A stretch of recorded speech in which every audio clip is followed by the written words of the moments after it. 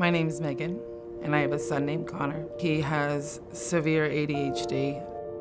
I was looking for a daycare for him. He had been kicked out of one already. They said that he wasn't going to be able to receive one-on-one attention, and he needed somebody with him one-on-one, and that was when he was 3.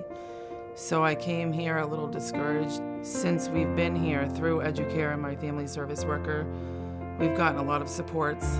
I was afraid that he would never even be able to control his body enough to sit and learn, and now I have high hopes for him. He's made huge strides in his life, but I've also made huge strides so that our entire family has been helped since we've been here.